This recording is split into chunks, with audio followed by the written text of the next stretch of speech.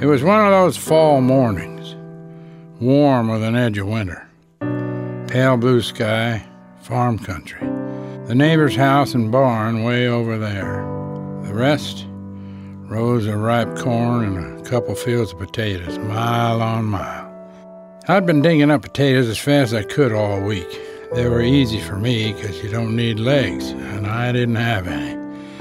I'd lost them in a rice paddy halfway across the world. But that was a long, long time ago.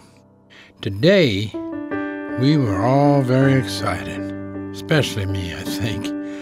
There were some soldiers coming through town on a thank you tour.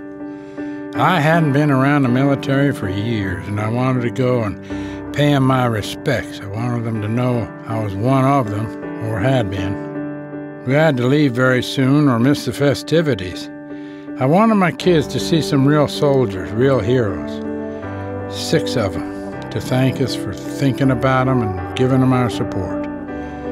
Everyone knew what honorable men they were and how they had brought some of the fighting to an end and made it safer for all of us. My wife and 2 kids were just about to finish sprucing up.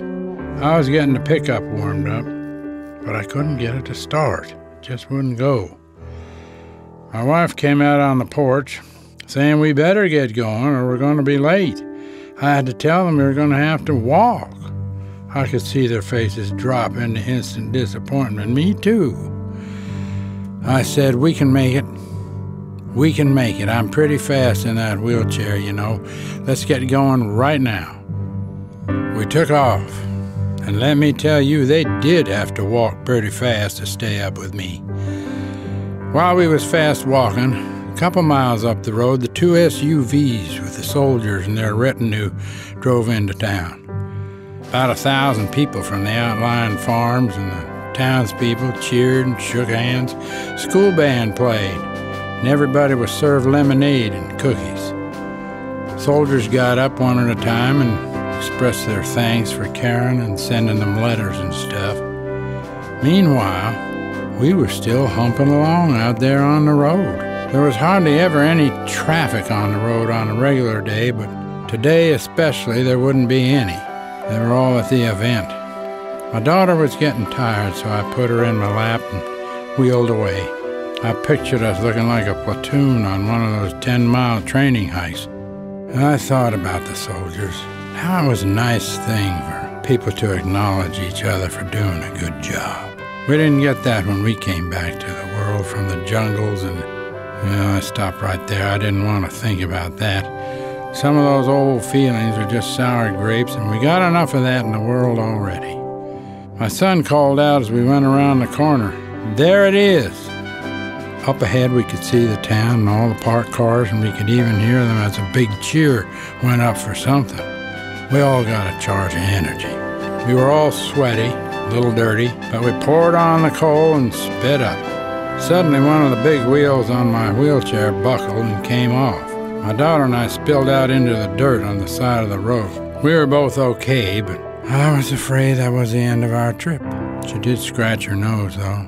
I told them to go on ahead, and I'd fix the wheel, but they didn't want to leave me. I told them it was all right. Suddenly I saw the 2 black SUVs driving slowly out of town. A big cheer went up and horns honked, and it was a big, grand send-off. They came right toward us. When they were almost to us, I waved. So did my wife and kids, but they didn't see us there by the side of the road. They went on picking up speed. Well, I thought things like that happen, and whatever happens, you've got to just keep on going and walk the best road you can. But it did break my heart to see my kids so disappointed. My wife had tears in her eyes. I guess I did too. I said, well, there wasn't anything else to say. I give each of my kids and my wife a hug and slowly started to fix the wheel. It was hot there and everything. Then my son said, "Dad! Dad!" Then I heard a voice say, "Can I give you a hand?" I looked up and saw a sergeant with rows of ribbons on his chest and boots you could see your face in. The other guys were already out of the car. "Thanks," I said. I think I can manage." He turned to my wife and said, "Ma'am?" She held out her hand. "So nice to meet you, all of you." He turned to my son and said, "What's your name?" My son said, "My dad was a soldier." Sergeant said he figured that and added, "You must be very proud." My daughter said, "I am." He leaned down to shake her hand. He took out a handkerchief and knelt down to dab at her nose. "There, that ought to take care of that." One of the corporals had already fixed the wheel. I swung up into my chair. They said they had to get going. They headed for their car. I said, "Thank you."